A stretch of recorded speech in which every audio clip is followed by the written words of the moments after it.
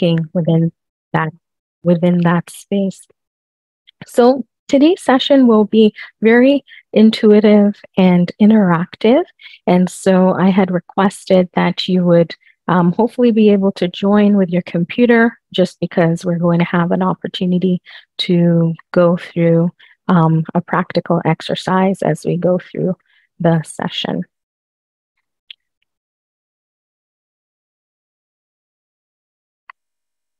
Okay. So let's kind of look at our overview of some of the key things that we will be covering and talking about today.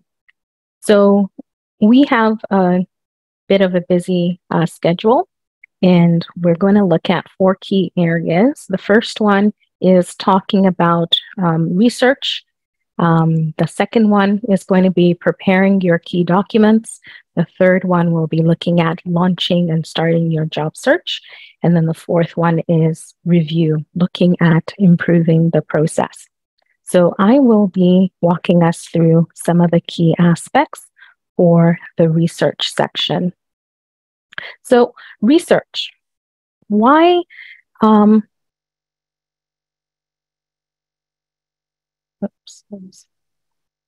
So in terms of some of the key things that we will be talking about today, we are going to be looking at, in order for you to have a really great job search strategy, you're going to be noticing that there are a number of things you need to think about before you actually start the job search. And that will help reduce your frustration.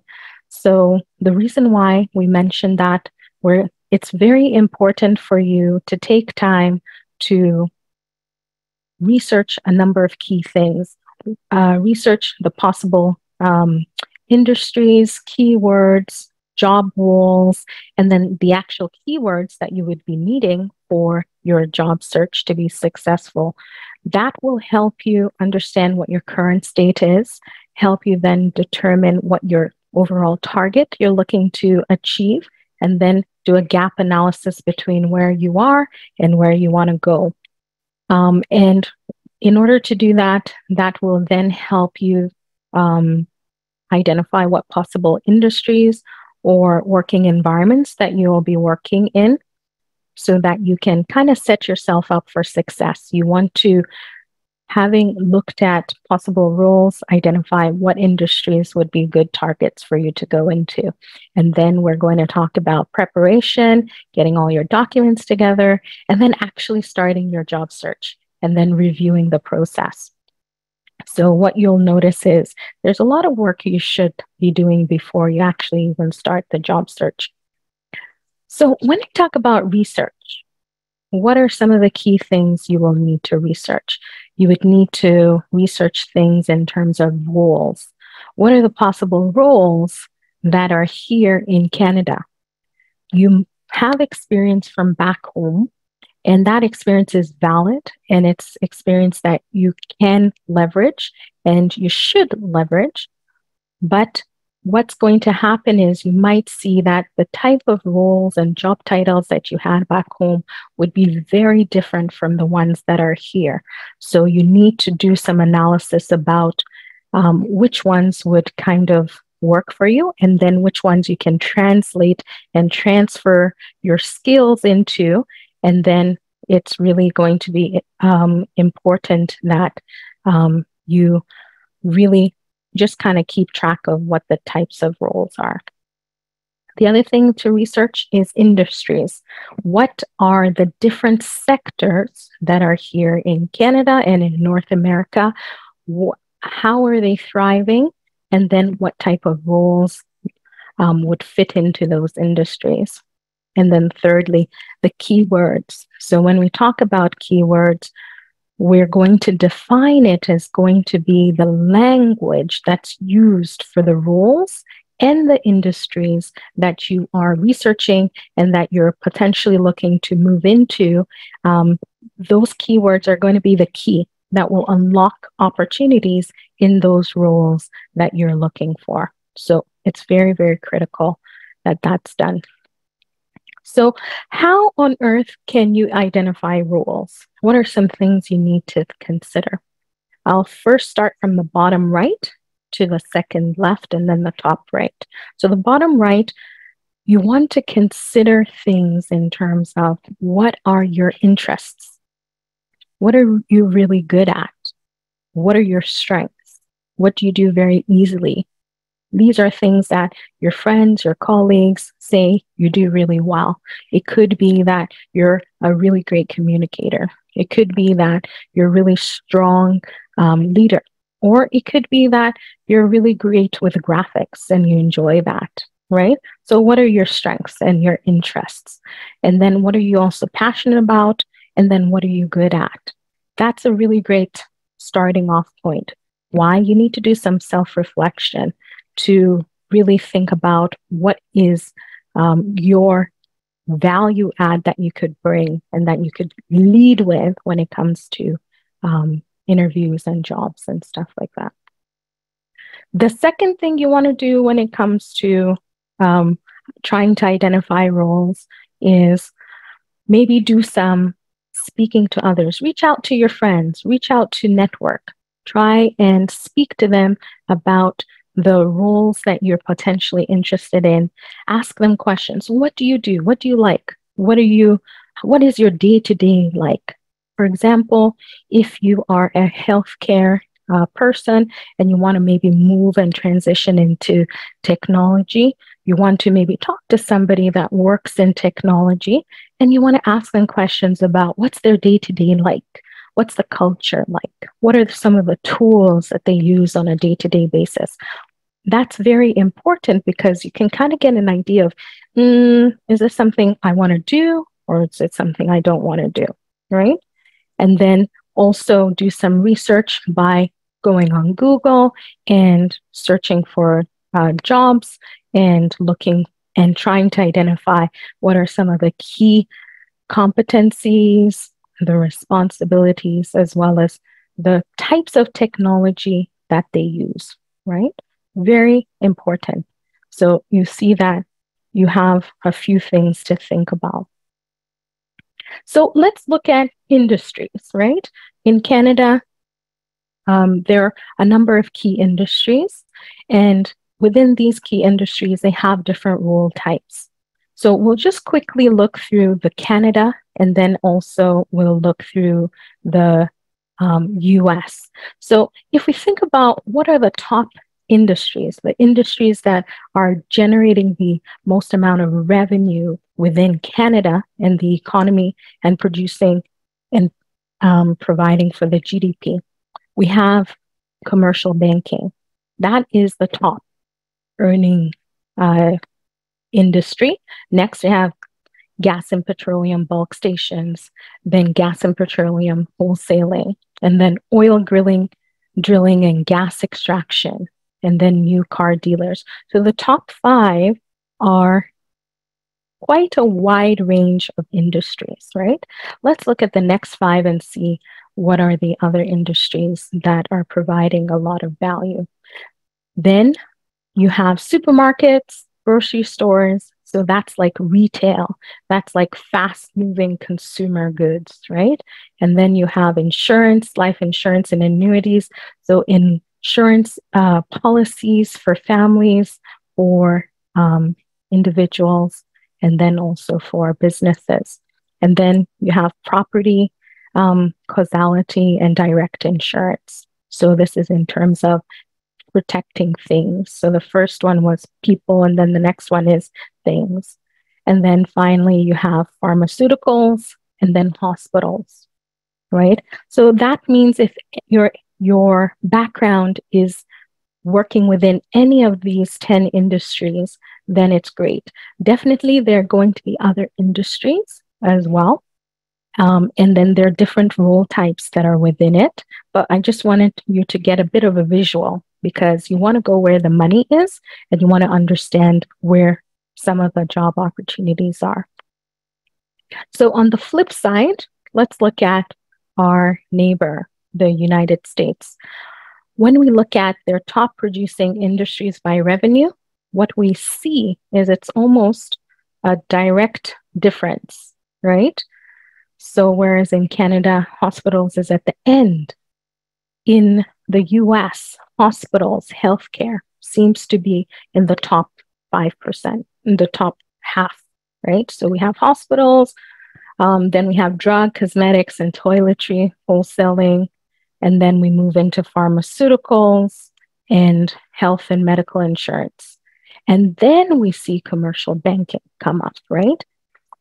A number of things to note. The American market is, the population size is large, around 350 million. So, and then comparing to Canada, whereby we are about 33 to 38 million, you see our size is a lot smaller, but in terms of the revenue we're generating, we're still generating a lot, right? But in comparison to the US, you can see there are still some opportunities there.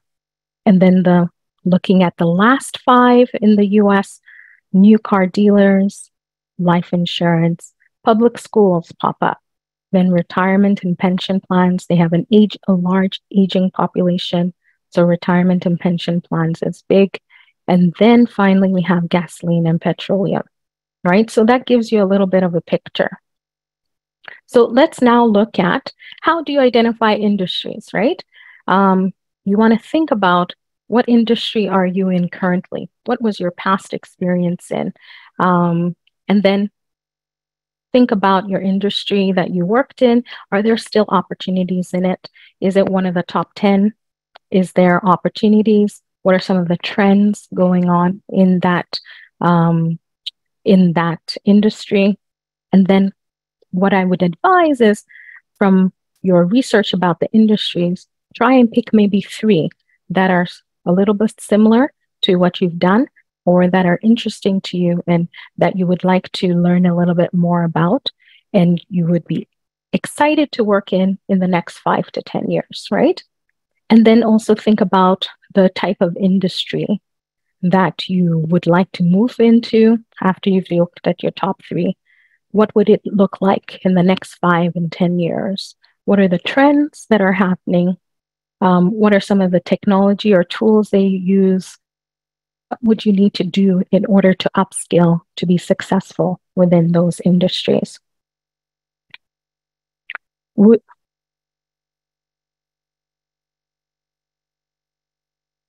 Stop sharing.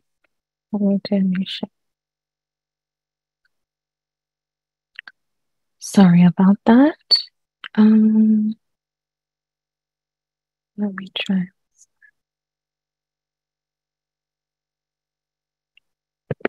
Hello, can you hear me? Yes, can hear you. You're able to hear me, okay. Mm-hmm. Let me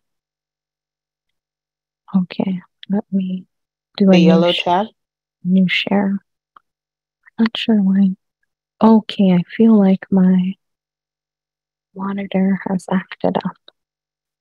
Just Well, isn't this the day for technical glitches? It's okay. We'll get there. Just give me 1 second. I usually have another monitor. I'll stop share. Okay. It's not pulled. Okay, just a sec. Do you want me to just share mine? Just 1 second. I've just put it in. Okay, good. Screen 2.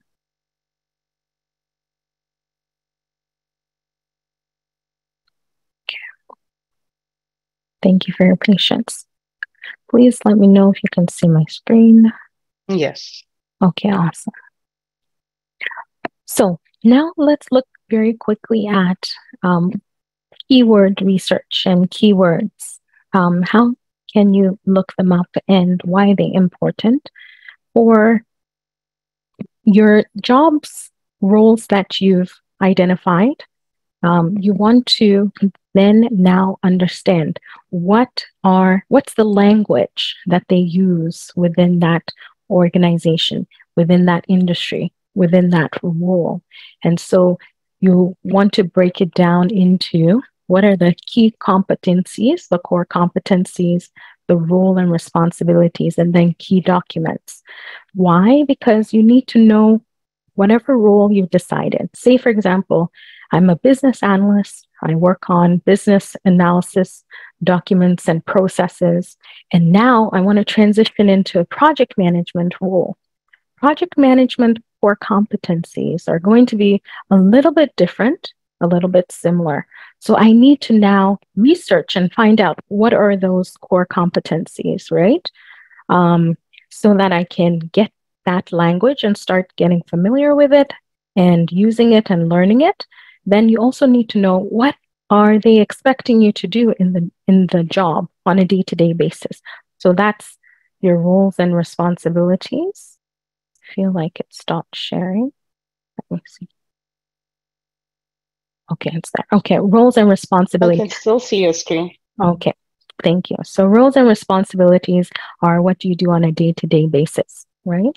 And then key documents. What are your deliverables? What do you need to create, right? And then you also want to identify what are your key documents that you need, right? You need to make sure you get access to a resume that will be formatted in the Canadian format. And then once you start working on that, then you need to also look at examples of people in that role, how maybe they format their LinkedIn. And then you also want to do some research. What's the salary expectations, right? So you can use some sites. So we have Canada, you can use PayScale or Glassdoor. And then in the States, you can also use payscale.com or Levels FYI. So that will help you kind of benchmark, and it will help you when it comes to negotiations. And then finally, you want to identify what companies would you want to work in, right? Okay, so I'm now going to hand over to Buki to take over. All right. Thank you so much, Katrina, for that session, or for taking the section about research. So we're going into, can you guys all see my screen, please? Yes, please. Okay. So we're going into the section about preparation. And for this section, we're going to focus on taking your research to start to prepare using tools and assets that you may need for the job search itself. So once Katrina has already mentioned doing your resume, updating your resume, coming from a different climate, we should have heard that most of the time the formatting in North America is completely different from what we have back home. Back home, it's more of a CV, a curriculum vitae, while here they use resumes more in terms of focusing on your core skills that align with the jobs you're applying for. So in this process, you update your resume, try and get feedback from your friends or people that you know who are in that role or similar roles or in that industry, just to help serve as a guideline for you to be sure that you're on the right path. And once your resume is ready, it's always very good to update your LinkedIn. Now, LinkedIn in the US is like one of the number one place where people get jobs right now, because a lot of recruiters I've spoken to, they will tell you that they spend 95% because all they do all day is searching for candidates that fit those roles. So they spend 95% of their working day on LinkedIn, and the remaining 5% they distribute it across other job boards. I was like, really? I was quite surprised to hear that. And I've heard that from multiple recruiters. So having your LinkedIn in top shape is really key. And we're going to have a session. I think next weekend is a session that is going to deal with resumes. It's going to focus on resumes. And the week after that, in 2 weeks, we'll have a session that focuses on LinkedIn and optimizing your LinkedIn. But there's no harm right now in starting to prep your LinkedIn, looking at people who are in similar roles, profiles of people who are in similar roles as those you want to of those jobs you want to apply to, and start, making changes to your LinkedIn in line with that. And so once you're done with at least they're like your key go-to-market, things, your resume, your LinkedIn, then you start focusing on interview prep. Now, in the whole process of research, you're going to come across so much information about the companies you want to apply to, about the roles you want to apply to. There's a lot of information that is being deposited within you as you're doing your research. Now, once it comes to interview prep, those things will still kind of fall into place.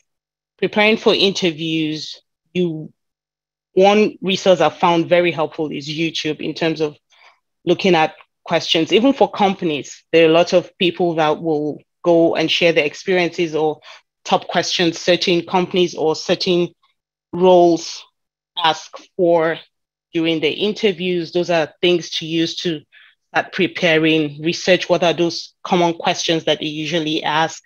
Depending on what industry, if you're going into, a lot of times in corporate America, going into IT, consulting tech, they take you through all this STAR behavioral kind of questions and type of things.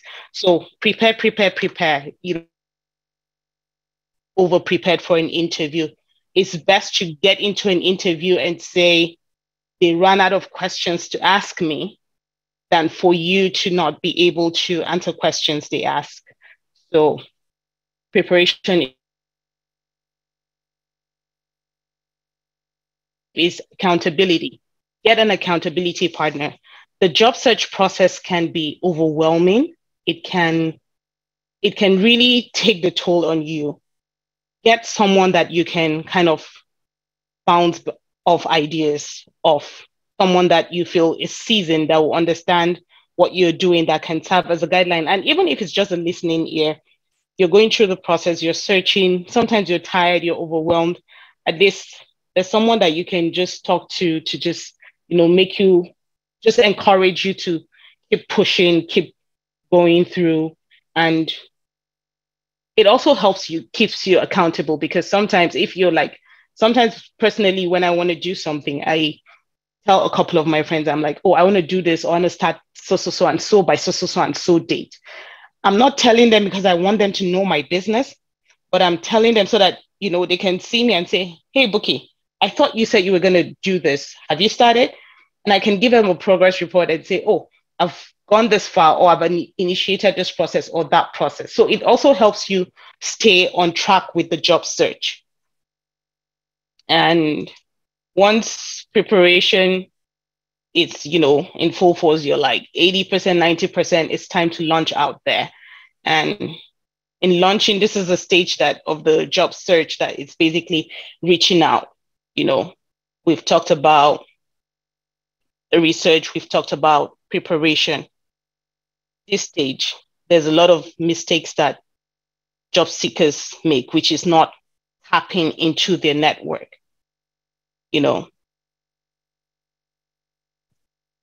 And sometimes we don't think it's necessary, but one thing I've heard this word in terms of networking in corporate America. And at a point, I used to think that it was just overrated. But with the years I've spent here, it's truly, truly not overrated. You just never know who is the key to your next job or your next role. So meet people, tell them you're looking for a job, tell them this is what you're looking for. You just never know who they know in what industry. I have had a situation where networking literally got me a job that was 6-figure paying. And there's no way I'd have known about that job. There's no way I'd have known about it and applied for it. It was straight through a network. So network is very important.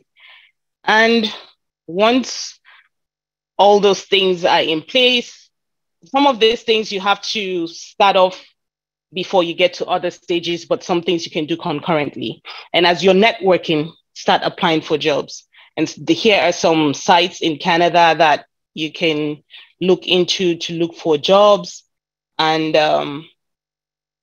here are some for the United States. There are some that are similar, you can see, but I guess depending on your location, you can put, your zip code and all that. And I guess your IP address too will basically automatically filter to that.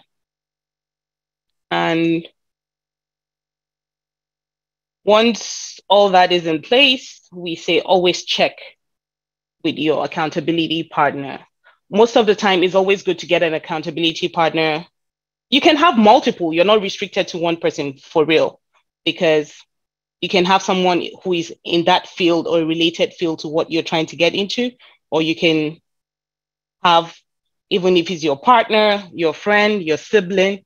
But if you have someone that is in the field you're trying to get into, let them know the steps you're taking towards, successfully landing a position and everything, and just see how you can lean on them for support as you require in the whole process. And with that, we get into the last phase of that. And I'll hand this over to Katrina to just let us know what to do here.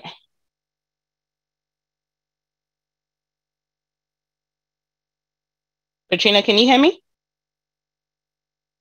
Yes, please. Just give me 1 second, please. Okay. Okay. Let me share my screen.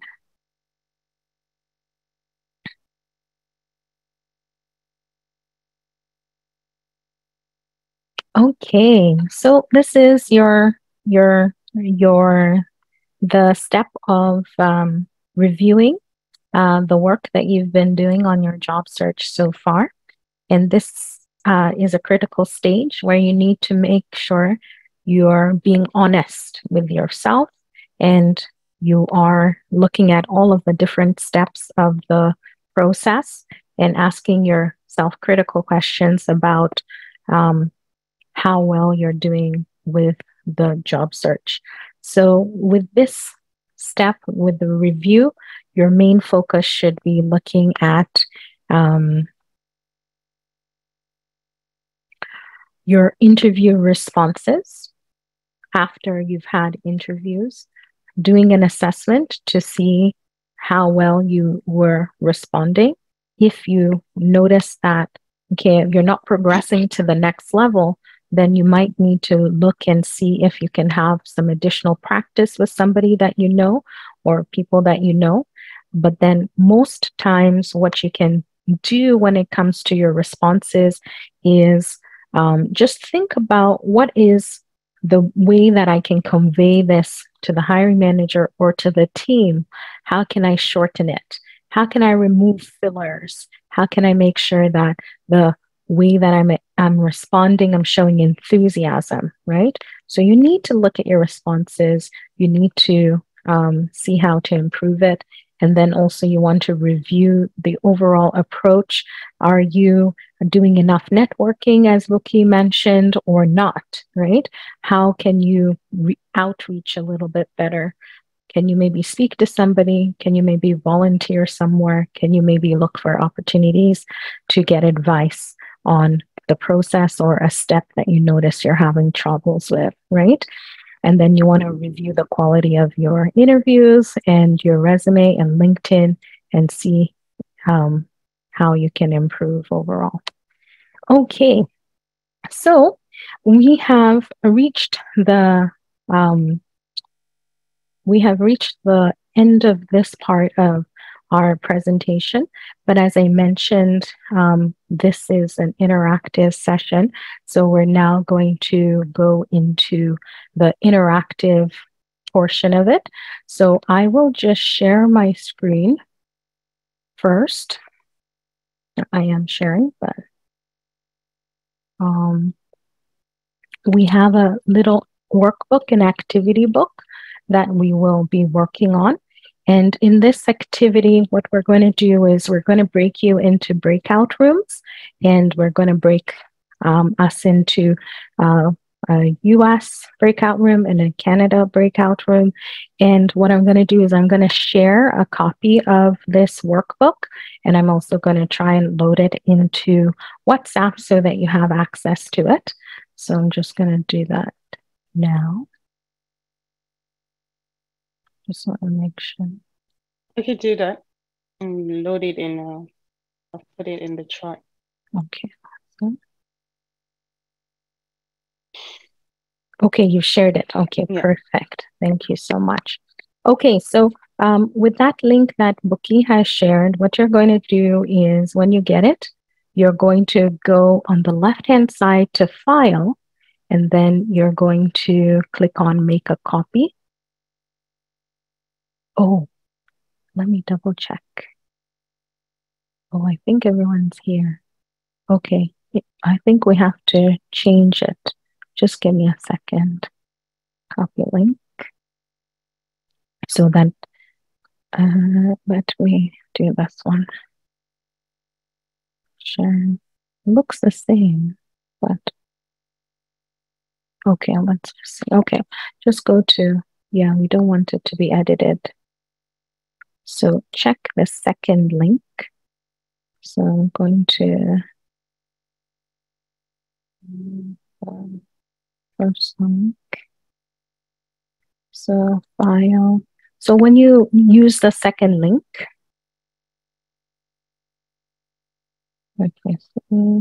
okay, sorry. So go to Make a Copy, and then you will be able to make a copy and click on the blue Make a Copy.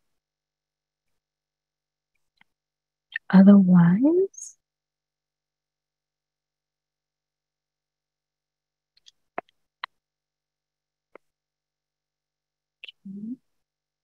okay, good. Okay, so you should be able to make a copy. So please use the second link in the chat. That one should allow you to just make a copy, because we want everyone to have their copy to work on.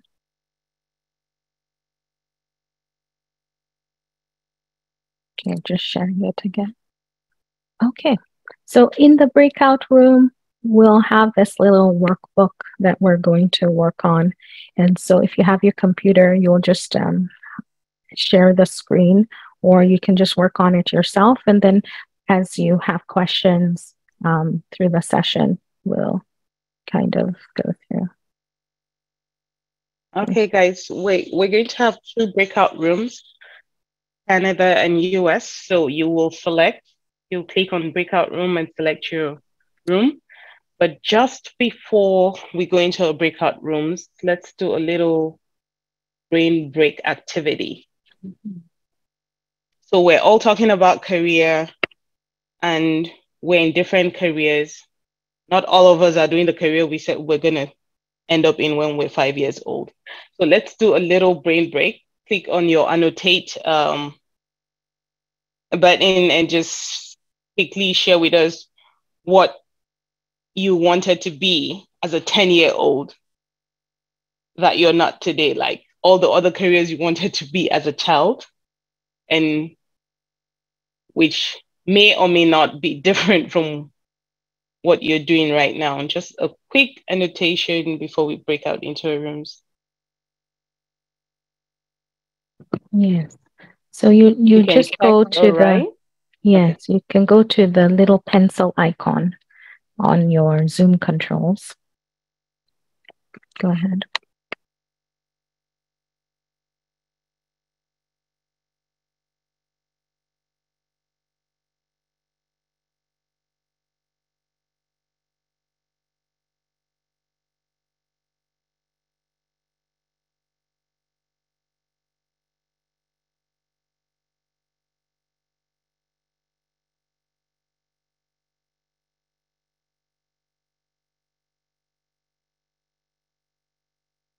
Okay, this is interesting. Engineer, lawyer, pharmacist, diplomat, tomato seller. Mm.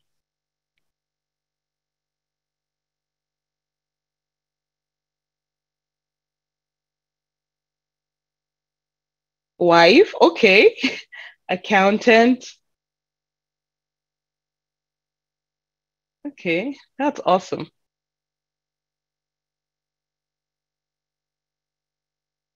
Yeah, as kids, we had such great and dandy ideas of